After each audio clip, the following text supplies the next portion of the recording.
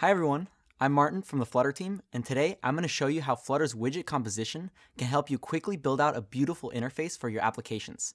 If you haven't tried Flutter yet, it's Google's new mobile UI SDK that can help you quickly build native iOS and Android apps from a single codebase. Widgets are the building block of any app built with Flutter, and their functionality spans from providing a framework for your entire app, like the scaffold widget, to accepting input like text field does, or even animating an ink splash. Every widget has its own particular purpose, and you, the developer, build your app through composition, putting individual widgets together until they add up to a great interface. Let me give you an example. Say you're an engineer at a shop that builds mobile apps for other companies. And one day, your biggest client comes to the office and says, "We have to talk about an action button on our shopping app. The look just isn't working. We need something that really feels like our brand." As a Flutter developer, you can say, "No problem, have a seat and I'll pull up the code." Alright, so here's your client's app, and if we zoom in, you can see this default looking floating action button. There's nothing wrong with the basics, but you can see why the client might want something a little more custom. And here's the code that produces the UI you just saw. It's written in the Dart programming language, which is what Flutter uses. There's the My Homepage class, up at the top, and here's the bit we're interested in, the floating action button. Let's create a new file and define a new widget to use instead of the default. We'll call it Fancy Button. There we go. Let's import a couple of the basic Flutter packages. There's the foundation and the material package that's got a ton of widgets in it. And I'll define Fancy Button as an extension of stateless widget. I'm going to skip over the details of stateless widget for now. The important thing, as far as we're concerned, is that stateless widgets don't have mutable properties or state that can change. You just construct one and it's good to go. Speaking of properties, let's give the button a callback for when it's pressed. And we'll need a constructor to inject the callback, so let me add that. If you're new to Dart, you may not have seen this in a constructor before. It just means that the constructor should have a parameter that matches the property and handles the assignment for you. I can also put braces around the parameter to make it an optional named parameter. You'll see how this works when this gets invoked. And use the required annotation to make sure it's always passed in. And there's one method I need to implement here, which is build. This is called by Flutter, and it's basically a way of asking your widget, "Hey, who are your children? What widgets are below you in the hierarchy?" I've just got a placeholder null in here so that I can go back to my home page. Let's get the new file imported, and then I'll come down here and replace the default button with my widget. And you can see the name parameter for onPressed. I'll give it the same method that the other button was firing. Okay, let's get back to Fancy Button and the build method. This is where the composition happens. I'm going to start putting child widgets together to define how this widget looks and performs. Let's start with some text. Maybe the client wants the button to say Purchase.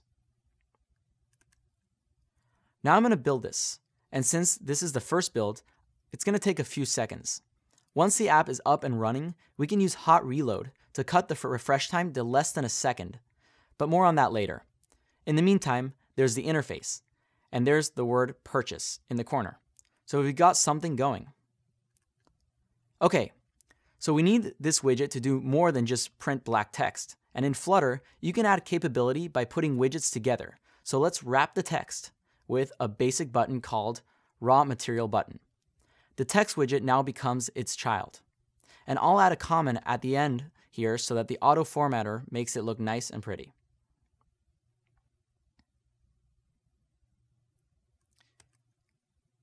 Raw Material Button has a few properties. So let's start with color. I'll fill it with deep orange and use regular orange for the ink splash. Now let's save and do a hot reload. That's going to update the app's code without restarting the app. And there's my updated button in about 400 milliseconds. Now I'm tapping on the button here, and as you can see, there's no splash, which is because we haven't given this raw material button anything to do. So let's give it the Fancy Button's onPress callback and a hot reload later. I get a nice splash. What's next? Say the client wants a rounded button. I can do that by giving mine a stadium border as its shape. And I can call that constructor with the const keyword here. That's always nice. In fact, it reminds me, I don't need the new on raw material button. The new keyword is optional in Dart 2, so I can pop it right out. Okay, let's hot reload and see the new shape. Boom, rounded edges. This quick cycle of making a change, see the result, making the change, see the result, is something Flutter was designed from the start to provide. All right, what else can we do? Let's give the text a little more pop by changing it to white. There's a style property for text widgets that can help me with that. We can give it a text style object with the color set to white. Okay, I've got some white text. What about more padding? Sounds like a fun job for the padding widget.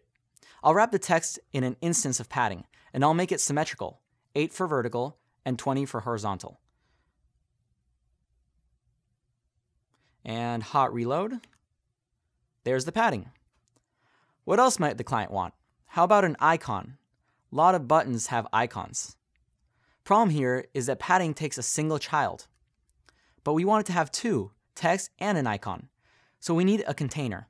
Flutter has a number of them, and they are, as you probably guessed, also widgets.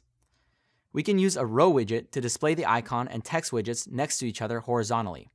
Instead of a child property, row has a property called children, which takes a list of widgets. Let me finish up by getting the icon in there. All right. And now to hot reload again. And whoa, that's not right. Looks like I forgot to set the main axis size for the row.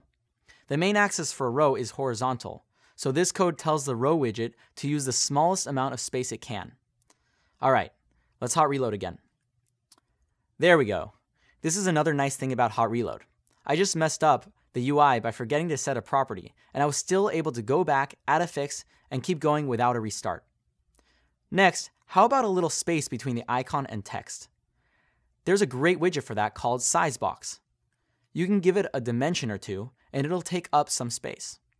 And you know what? All three children of the row are constants, so let's just move that const up to the list itself. There we go. All right. Hot reload. And there's Sizebox at work. Not bad.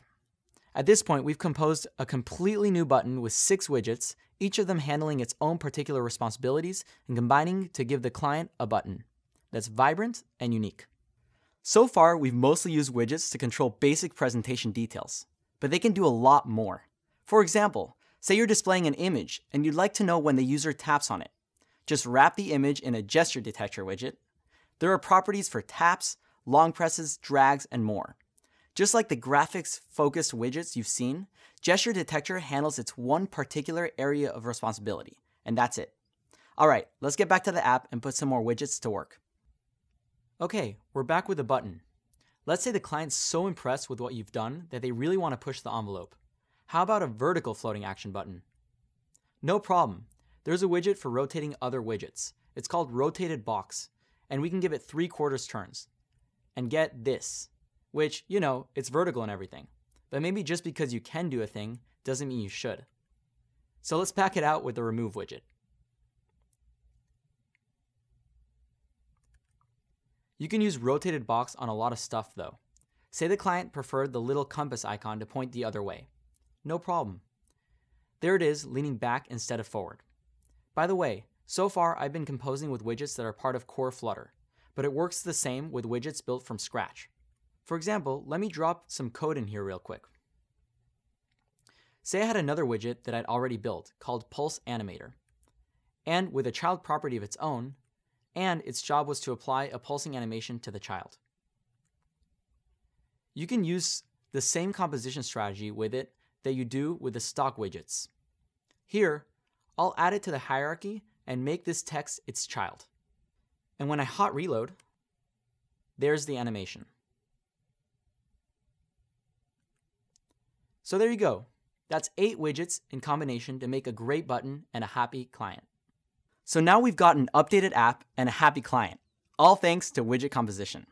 That's it for today. But if you'd like to learn more about Flutter, we've got links to guides, sample apps, and a bunch of other resources in the video description below. So check those out and head to flutter.io to get started today.